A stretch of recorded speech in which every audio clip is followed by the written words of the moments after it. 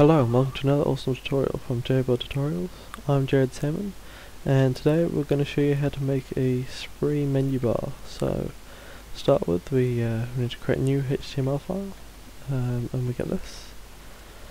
First of all, we need to save it, so file, save as. It's going to save it to my desktop as SPRY menu bar.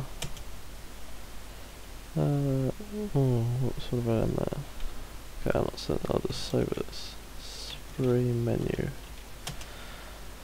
And now we can insert our SPRY menu bar, so we go insert SPRY menu bar.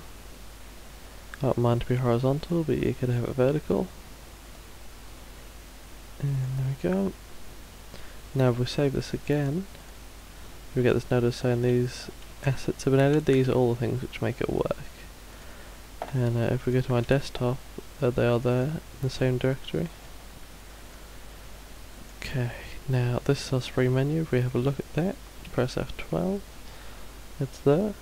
It's our menu bar. Obviously not quite as good as what we want it now. It's pretty plain and doesn't actually make sense. So first of all, we'll fill in these. I'm just going to do fruit, and then fruit, dairy, the best I can do, there it goes, meat, and I'll make this one veg.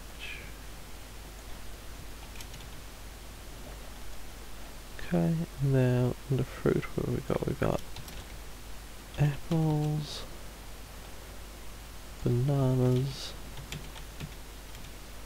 and lemons. Under meat we've got nothing, under dairy we've got nothing. Oh no, under dairy we do, sorry, we've got dairy, we've got milk.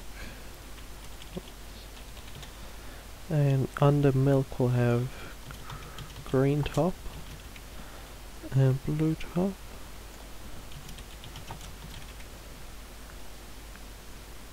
And then also under milk we'll have cheese, dairy will have cheese, and we'll have everybody's favourite ice cream.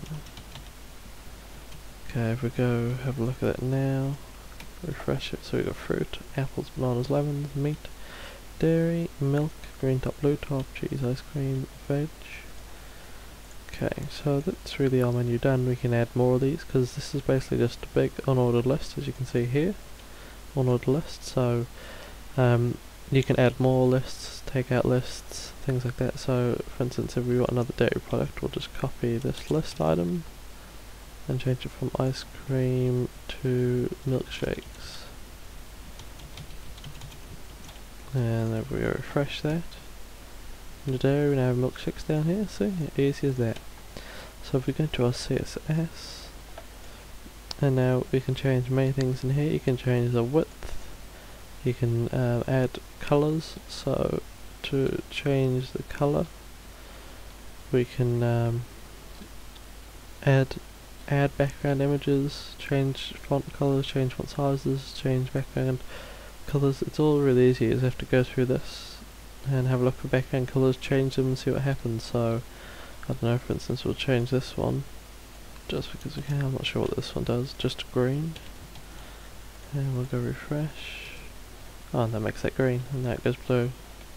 Not the prettiest of colours, but you know, what can you do? That's about it for today. Pretty simple tutorial. Make sure you go to www.tutorial.jbard.co.nz, link in the sidebar for more awesome tutorials, and make sure you subscribe and rate. Thank you very much. See you next time.